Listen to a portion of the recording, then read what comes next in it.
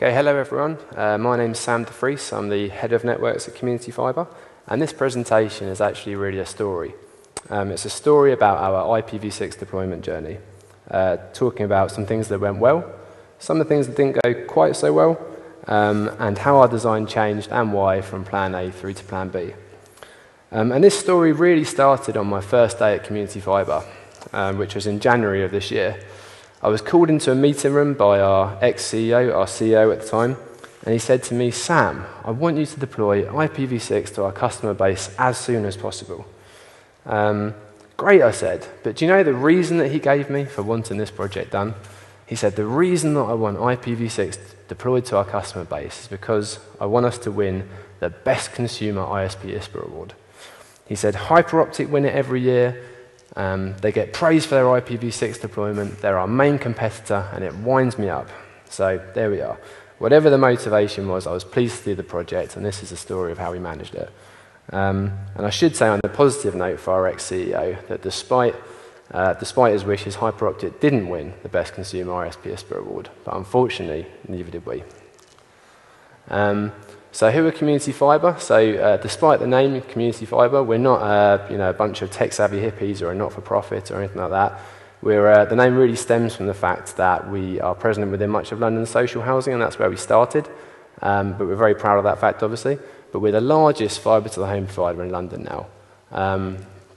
So in 2018, we were shown to be the fastest ISP in the UK, according to thinkbroadband.com speed tests. We've got over 5 stars, we have 5 stars, on Trustpilot from over 1,000 reviews from our customers. And from a technical perspective, our marketing team certainly like to consider us a disruptor. A good example of that is that we were one of the first people in the UK to be using XGS-PON. We've been using XGS-PON since the tail end of last year on our access network.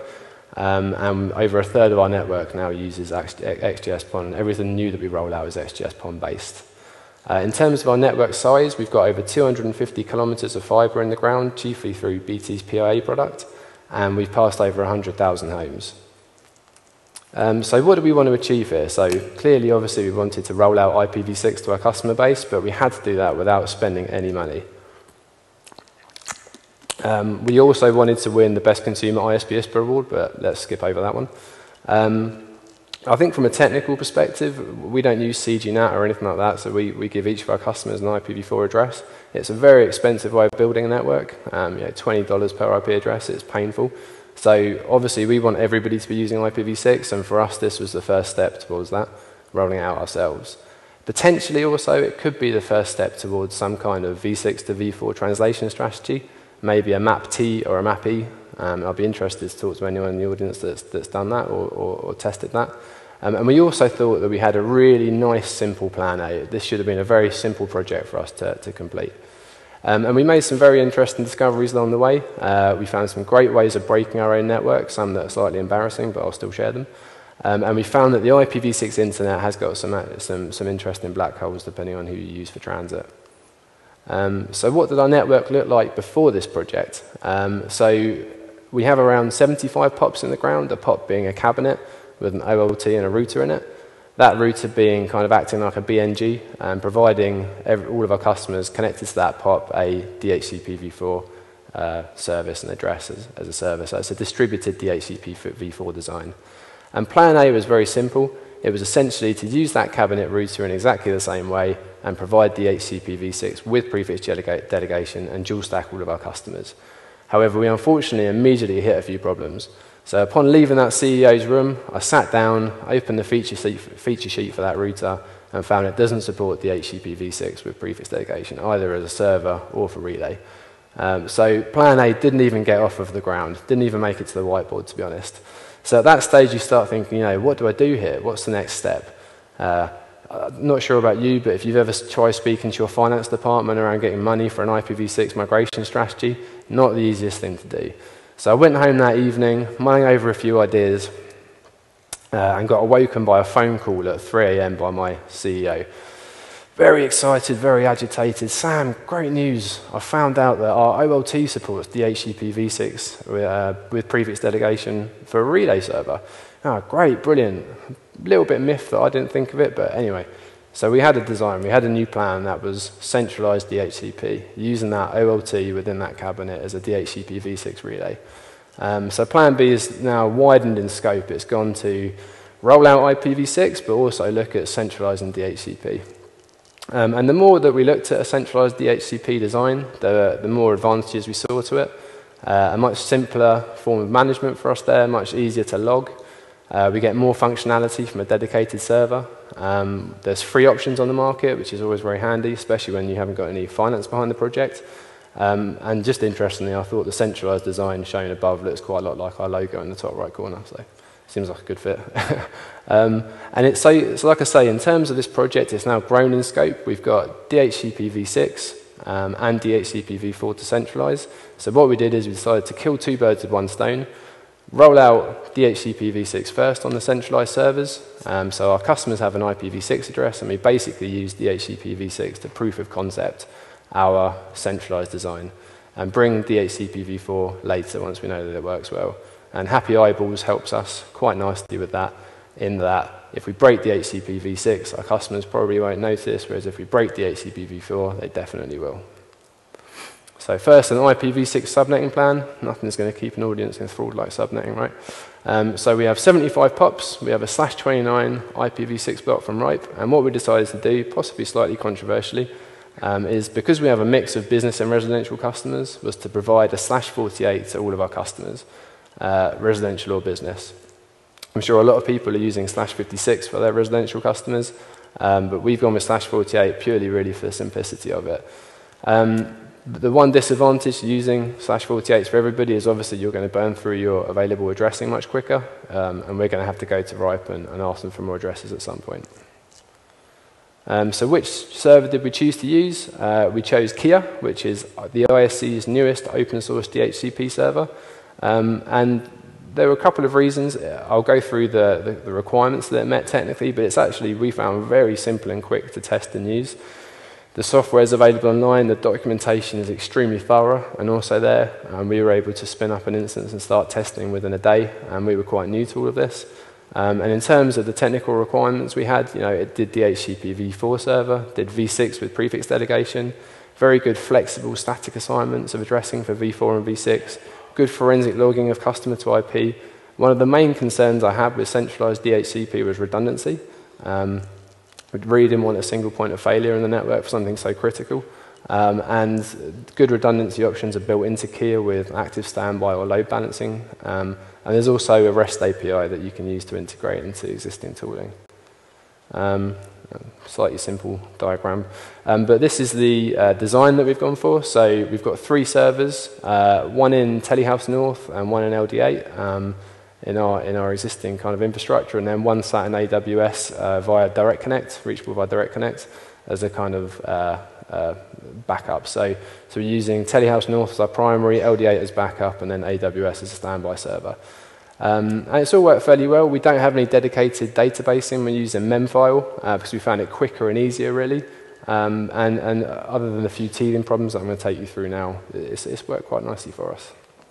So what went wrong? So the first one was a financial restriction. Unfortunately, only 80% of our POPs have an OLT that supports DHCP v6 with relay. The other 20%, the OLT doesn't support that, so we've been unable to roll out IPv6 there. And I've kind of hinted at this already, but it's a very difficult conversation to have with your finance team if you need to spend money. If the feature's never going to be available on that hardware, you go to them and say, can I buy this new piece of equipment so we can roll out IPv6 of this POP? Well, how much is that going to make us? Well, nothing at the moment, but at some point IPv4 is going to be deprecated. Well, come back to me nearest that date. And it is a logical argument. It's a difficult one to get around. So it's something that we're going to have to approach from an end-of-life type cycle, I think. This is the slightly embarrassing one. So what did we do wrong in our network? We've rolled out around 5 or 6 POPs quite successfully by this point, and we decided to automate the deployment just to standardize it, make it a bit quicker and smoother. And unfortunately, as part of that automation, we set the gateway address as an available lease. So rolled the POP out, lease gets taken, at some stage in the future, everything broke quite severely. We had to go in there, fix it. Obviously, we figured out why and fixed the issue, but a slightly embarrassing one and a nice lesson learned for us. Now, this one was very interesting for me. So when we first started testing IPv6 in the lab, we were using a default route to Cogent on IPv6, and we set Google as our DNS servers, couldn't resolve any host names. Trace routing showed everything dying at our Cogent transit. Quick Google found me this cake online, which does actually look quite delicious, but we basically found that Cogent have a black hole to Hurricane Electric and clearly Google, so I don't know if there's anyone in the audience here from Google, if you could maybe send them another cake and see if you can peer with them as well, I don't know. But so yeah, we basically had this black holing issue. To work around it, we have a P&I with Google. We went for a full table with Cogent and with our other transits, and we're peering at links on Known App as well, if anybody's interested in peering with us. And Kia problems. So we did hit quite a nasty bug in Kia as well. We'd rolled out around 50% of our POPs by this point, and Friday evening rolled out at the final few. Well, a few more, sorry, and immediately noticed that CPU and started rising and memory started being consumed. And throughout the course of the weekend, as you can see from the graph, it got worse and worse into death status really early in the week. And basically, we'd hit a bug within Kia where the traffic levels that we were now sending to it, there was an issue concurrently handling the inbound client requests and performing partner lease updates. So to fix it on Tuesday evening, we disabled high availability and just had a single server. Everything began working again, and then Kia have now fixed the bug, or ISC have fixed the bug for us in version 1.6. So finally, out the other side and into successful IPv6 deployment. We have around 20% of our traffic now running over IPv6. It would be, I think, nearer to 25% if we had all 100% of our POPs using v6, but as I said, we don't, unfortunately. It's the expected destinations. It's your Googles, your Facebooks, Netflix, Twitch, Akamai, etc. And yeah, we had some really happy customers. We had some that were really pleased to be using IPv6 and contacted us to say so. We had far more that have absolutely no idea they're using IPv6 at all, but you'd expect that, I guess.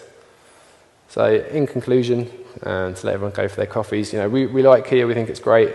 The ISC guys have asked me to say, if you do want to test Kia, please try and simulate it with realistic traffic levels and in an environment that looks like your network. We took an ISC support contract in the end as well, and this is purely off my back saying this, they haven't asked me to. I think they're really good, really technical, really helpful. It's been money well spent for us, it's helped our design no end. DHCP is fundamental to how our network works, so it made a lot of sense for us.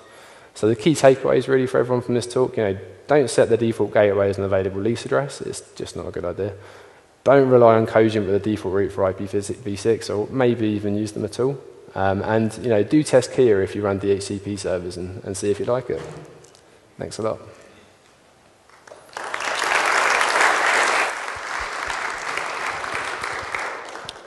Thank you, Sam. I was going to say, have we got any questions? But we've got one at the front here from Rob. Okay.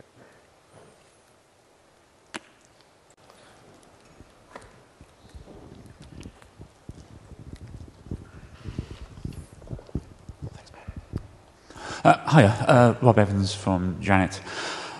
You were talking about /48 to the customers. You've got /29. You might need more addresses, so that's kind of 500,000 /48s. How close are you to that point? Do you do kind of regional aggregation of prefixes, or are you carrying around each /48 in your routing table? Yeah, so we're doing some aggregation. Yeah, so basically each of our POPs has around 4,000 customers at most. So we've been putting a /36 to each POP.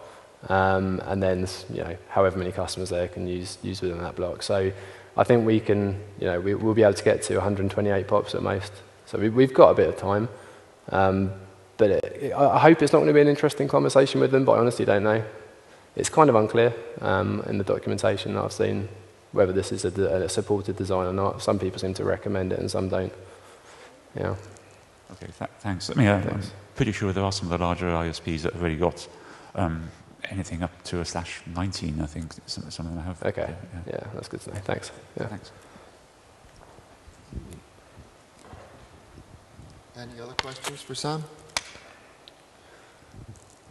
Okay, thank you very much, Sam.